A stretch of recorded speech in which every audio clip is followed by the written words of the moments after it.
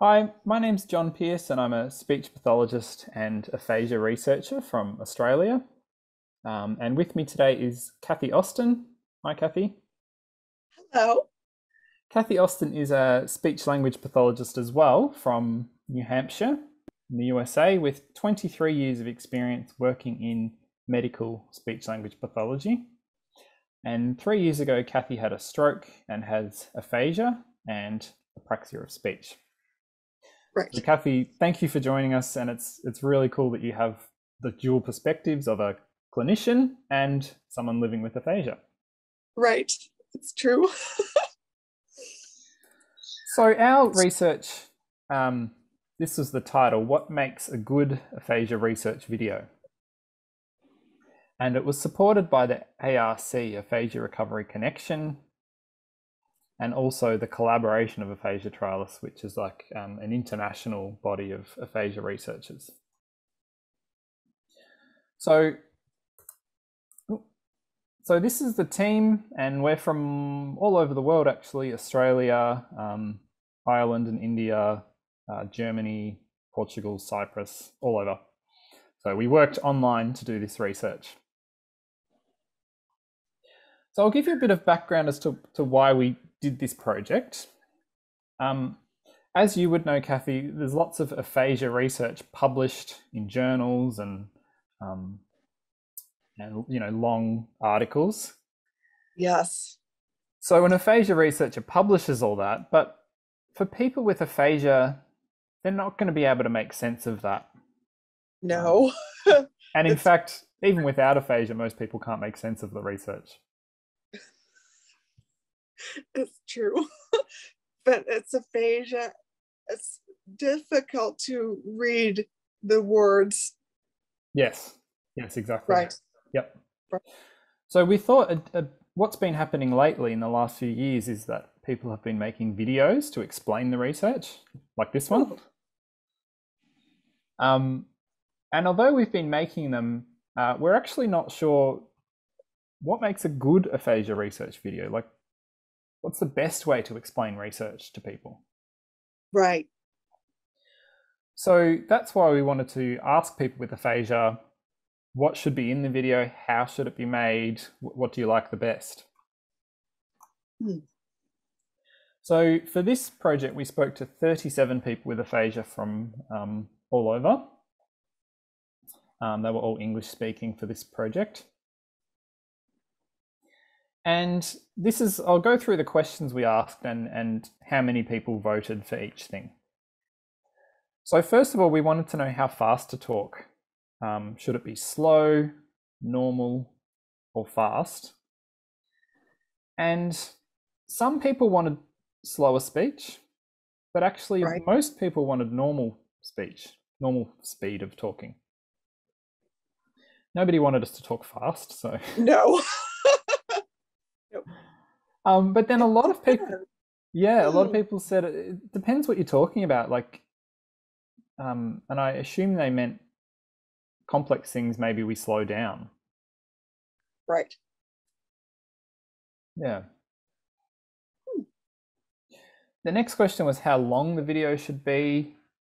Should it just be a couple of minutes? Should it be 5 minutes, 10 minutes, longer? Hmm. And it was a bit of a mix, but most people said it depends what you're talking about. Hmm.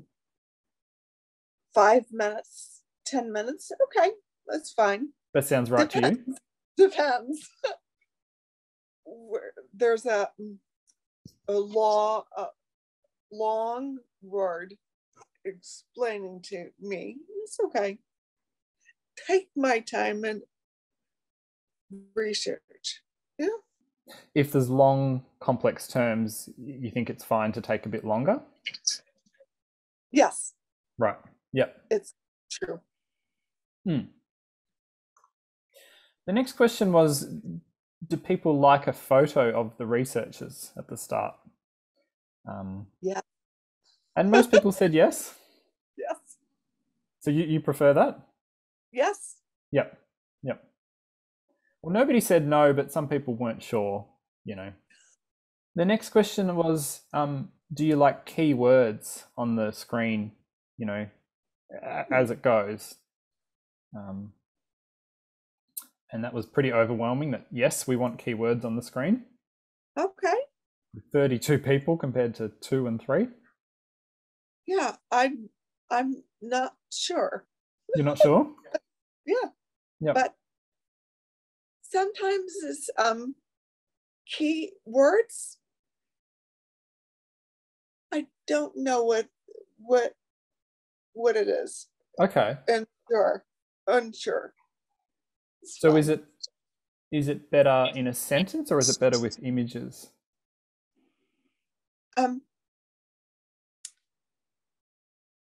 Images. Okay. Yep. So I think this did mean keywords with pictures. Oh, okay. Got it. Yep. And then we asked what types of images are the easiest. So photographs, you know, like photographs of books, or illustrations like clip art of books, just as an example, or symbols, or a mix. Mm-hmm. And pretty much everyone said a mix is good. Oh, good. I like the way you have it's what it says, you know. Sometimes it's photographs and sometimes it's illustrations. Yep. So you're happy with a mix as well? Right. Yeah. Okay. So I think we got that one right. And then this question was really interesting. Should someone with aphasia be part of the video? And most people said yes. Yeah. So and that's why we're trying this today with getting your thoughts. Yes. And it's good. Yeah. We're getting there. Sorry, there's quite a few questions we asked people. Okay. Should people with aphasia decide the topic of the video? Good. Should people with aphasia decide the topic? Yeah. The topic of the research and the video. Okay. So this was interesting. A couple of people said yes. A couple of people said no. A lot of people weren't sure. And then a few more said, oh, maybe a bit of both. So maybe we should work together. Yes. Should videos have background music? And the answer was no for most people. No. You don't think so? It's difficult to the words and the sentences. It's music is stifling, you know? Yeah, okay. Right. Like it makes it hard to process the sentences? Is that what you mean? Right. Turn it off and silence. Yeah. Silence is better.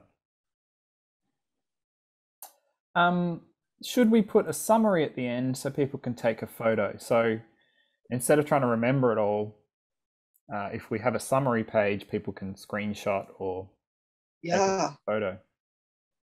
So that was pretty popular. Yeah. Right. One person thought no, but everyone else thought it was a good idea. Should videos be in different languages? Yes. Why not? Yep. It's research. Yeah. Yep, you're spot on. That's what everyone else said too, mostly. So 25 people said yes, put it in different languages. Why not? Yeah. Should videos include a list of resources? So instead of just saying, here's our research, it's like, this is what you can do, or this is what you could try. I don't know. Yes. Sure. But it's me. That's you, because I'm learning, you know? Yeah. But it's somebody who's a bus driver is no, you know. Are you saying because you're an SLP, yes, you don't really need the resources? Right. but some Right. people possibly would. Yeah, yeah, yeah. You've Right. got a special advantage there. Right. So most people said yes. Right. You know, something to try or look at or read at the end. Okay. Good. So this is our summary page. So people with aphasia have told us that they prefer normal talking speed most of the time, but it Right. depends. Photos of the researchers. Keywords on the screen, but also images. Images. Okay. Yep. Ideally, someone with aphasia in the video. That's right. Yep. No background music. And a summary at the end. And they prefer to be provided with some resources at the end as well. Okay. So I guess we learned that although there are some preferences, often the style also depends on the information. Right. But we think these results are important because they'll help researchers make better videos about aphasia research. Yeah.